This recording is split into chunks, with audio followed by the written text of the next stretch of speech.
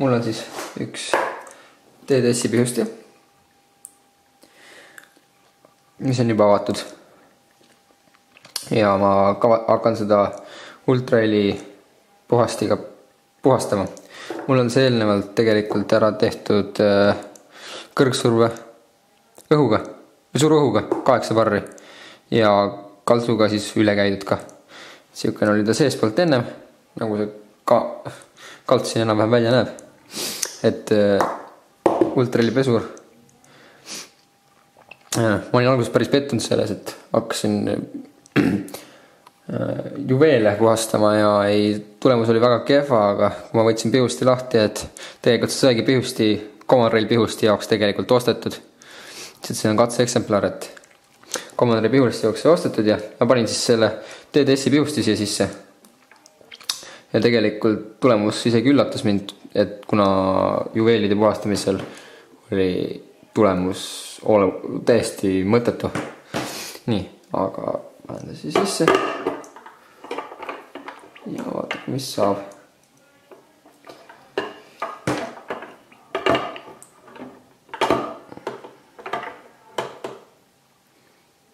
Nii, kaat kinni ei pane, kuna siis on paremini näha, mis toimub. Nii.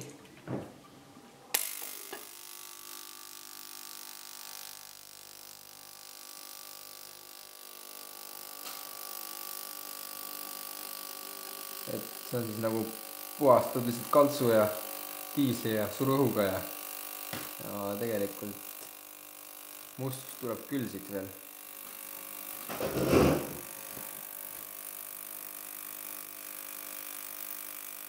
3 minutit jutti käib ja pärast on siis tulemus näha. 3 minutit see läbi. Vesi ei ole just kõige puhtav. Üks kaamera näitab, aga siin on mingi oljus sees. Roostet iseenesest maha ei võta.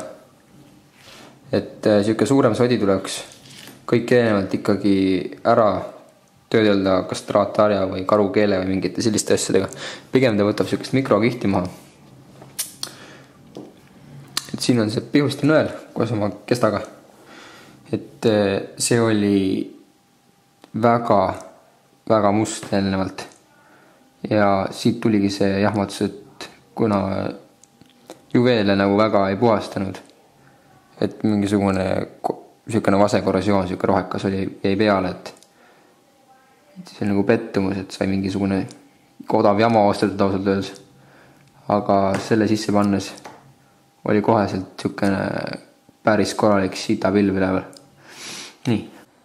Siuke väike detail ja nagu väga must ei ole otseselt, et see on nagu rooste on pigem siukene sisse söönud asi, et näha on, et väikeste detailidega, mis on väga kerged, nagu see samas seib, nagu väga hästi hakkama just ei saa, et pigem on sellised, mis on nagu raskemad nagu see, et neil on nagu seda inertsia on rohkem, et seisu inertsia siis, et päristab paremini.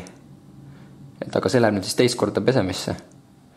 Et esimest korda ma ei filminud seda üldse, et vaatame, mis nagu ta nüüd siis teeb. Nii.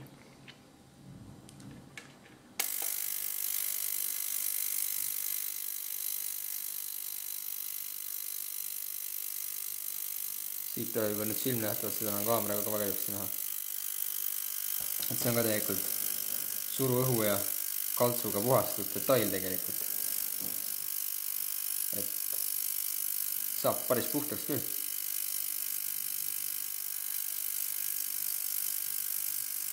Tundub, et siis eemaldab sellised mikrokihte, mida kaltsuga võib-olla ei saa hästi ligi või suruõhk ei võtta maha. Et siis ultraheliga on mikrokihtide haaval võimalik puhastada. Kujutan ette, et väga paksu mustust tuleb väga kaua teha. Vaat.